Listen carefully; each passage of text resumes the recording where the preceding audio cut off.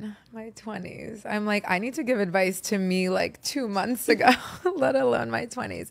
I would tell her, oh, I love her. I'm like, oh my God, she was so cute. She was like trying so hard. I think I would tell her that be patient. That is definitely one of my weaknesses is I'm very impatient. I want to be great at everything right away. If I'm not immediately good, I want to give up and quit. There have been a lot of days where it was like, how are we going to get through this? And we found a way. If I could have given my younger self that message, there may have been things even that I tried and let go of earlier. I mean, obviously everything happens as it was meant to, but like just stick with the things even when you're not good. That's how you get good.